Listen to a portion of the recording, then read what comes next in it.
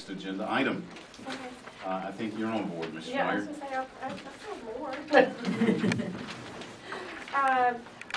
We'd love to have you all stay, but if you leave, we won't feel that somehow you're deserting us.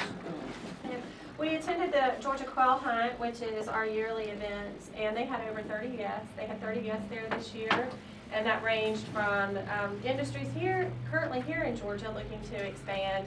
It also included site selection consultants as well as companies looking to come to the state of Georgia. So it was a great networking event and actually made a lot of really good contacts. We hope to have them back here for the South Georgia Classic in April, so we'll be working through that. One of the things